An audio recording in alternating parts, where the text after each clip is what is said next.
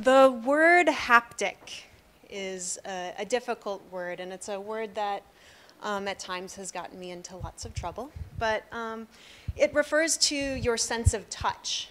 It's from the Greek word for touch. And our sense of touch is very complex. It's our sense that extends and includes lots of systems. It's the surface of your body. It's your entire skin. You have more nerve endings in your feet than in your hands. The other fascinating things about haptics, it is how you experience hot and cold, like we were all shivering today as we waited to get inside. That's part of your haptic system.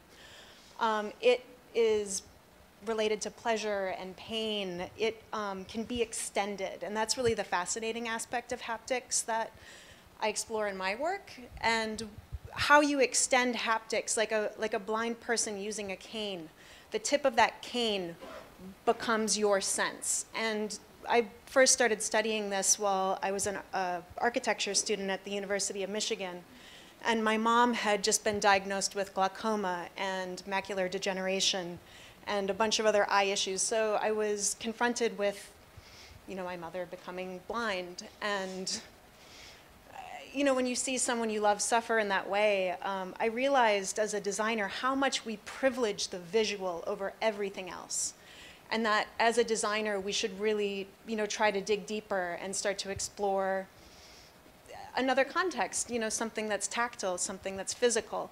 And that's really an expression of what I make. And one of the first things that I did when I was engaging with these ideas was created quilted maps. And the idea was the quilt would be used as a wayfinding tool for the visually impaired. Obviously, it's become much more than that. But in my studio, we use things like OpenStreetMaps. We use digital resources, GIS data, satellite imagery to create these textiles. And in a way, it's combining a digital sensibility with a craft sensibility that I learned growing up in rural Wisconsin. So for me, making is less about relying on one skill set, relying on craft and a physical making, but also combining that with digital technology. And I think one of the conceits of digital manufacturing processes is that we rely so heavily on the making of that, like for example, like when I was in school, everyone was sort of obsessed with these new 3D software programs. And we got really good at Rhino and CATIA and these sort of very complex systems, but it's all happening in a void that doesn't have rules of physics applied to it. There's no gravity in the three-dimensional space of your computer. And rapid prototyping techniques are really just a kind of hand-me-down of the aerospace and automotive industry.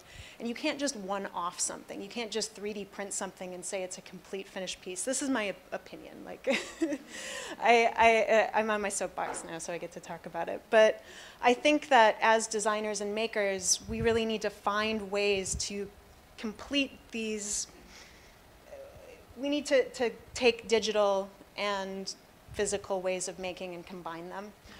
One of the things that I'm really interested in, apart from quilt making, is kite making. And it's hard for me to explain how kites and quilts relate, except that a kite is sort of the most haptic object that I can think of, where you are flying this thing in the air and you're holding it in your hand, and as the kite moves through the sky, you have this physical connection. You get to experience the sensation of flight, of flying. And kites are very serious business. They weren't children's toys until very recently. They were used in military, scientific experiments.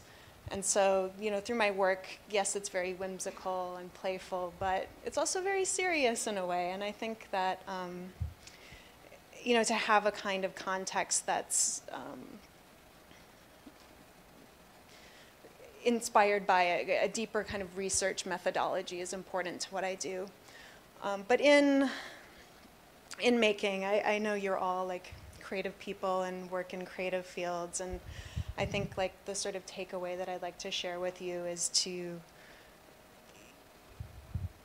you know, don't just like one-off things, and like seek inspiration from your backgrounds, you know, whatever that is, like your childhood, your, you know, the environment you find yourself in, and connect them.